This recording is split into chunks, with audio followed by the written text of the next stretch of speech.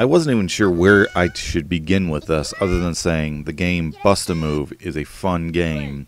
More applicable to, like, I guess you could say Candy Crush, but it is very addicting. As I shot the gameplay footage for this, I soon realized I killed an hour without realizing it. It's just that kind of addictiveness. Now, with that out of the way, I do have to say this game had a hell of a identity crisis in terms of its name. It originally came out in 1996 in Japan, 97 on the Saturn, and up to 98 in Europe, 99 in the US. But they couldn't just call it Bust-A-Move 3, or as a Japanese name, Puzzle Bobble 3. No. This game has had several different names, and I do not understand why they had to make such distinctions. The names of this game are listed as follow: Puzzle Bobble 3, Bust-A-Move 3, Bust-A-Move 3 DX, Puzzle Bobble 64, obviously Nintendo 64, and Bust-A-Move 99. Out of all those names, why Bust-A-Move 99 was an exclusive PlayStation 1 for, like, the United States, I have no idea. I mean, yes, the game did come out technically in 99, but it's evident by the time you look at the game that the game was very not 99 looking. It looked like something that came out 2 or 3 years earlier, because it did. It was originally an arcade game that came out in 1996.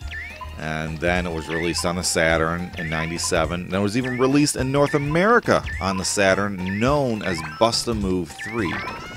So, why the hell did they change this name to Bust-A-Move 99? It blows my mind why. That's the biggest thing you're probably going to take away from this, is this game has so many different names to it that if you were to Google Bust-A-Move 3, or not Bust-A-Move 3, if you were to Google Bust-A-Move 99, the first thing that's going to come up is Puzzle Bobble 3, which confused the shit out of me. Because especially if you're looking for the game and then that comes up, I was completely lost, and I had to actually read to find that it was identifying as, technically, I guess the internet is calling it, or Google is for that matter, Puzzle Bobble 3. So the name itself confuses the shit out of me. But I will say, I passed on this game back when I was a teenager because it wasn't Metal Gear Solid. It seemed boring, puzzled, what have not.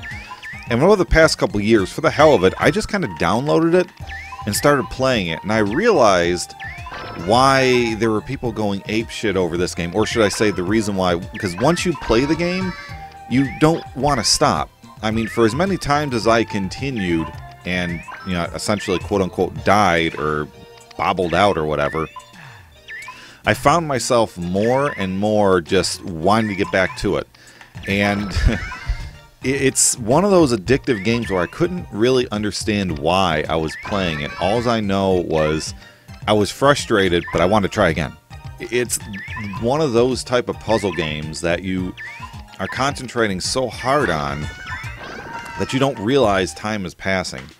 Like I said, I equate it to, this is like an earlier version of like what Candy Crush and all that other shit is. It's kind of basically the same type of premise, but I don't know, it has something to do with the music, it has something to do with the characters, and this gameplay was just so addicting to me. I have almost an hour of gameplay footage that I have no idea why I even recorded it that long.